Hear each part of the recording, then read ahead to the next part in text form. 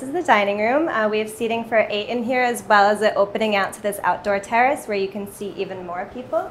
Yeah. And again, just like in the living room, we have this beautiful exposed brick. So we definitely wanted to tie into that with our materials in here. Nice raw wood dining table. We brought in a little olive tree to bring some life here, and of course our big beautiful accent mirrors to reflect the light that comes off of this amazing terrace. Yeah, I love the indoor-outdoor, and it's nice too because it's landscaped and you have the trees and the wood, Right. so bringing the outside in. Absolutely. And the art, I'm always terrified to hang art on my brick wall. Yeah, don't go be. for it. Right? Adding art Do to brick it. is a really awesome way to like impact, the space. It adds some dimension and texture to the space. Yeah. It's fun to play with scale too and have a really big piece like this just on your brick wall.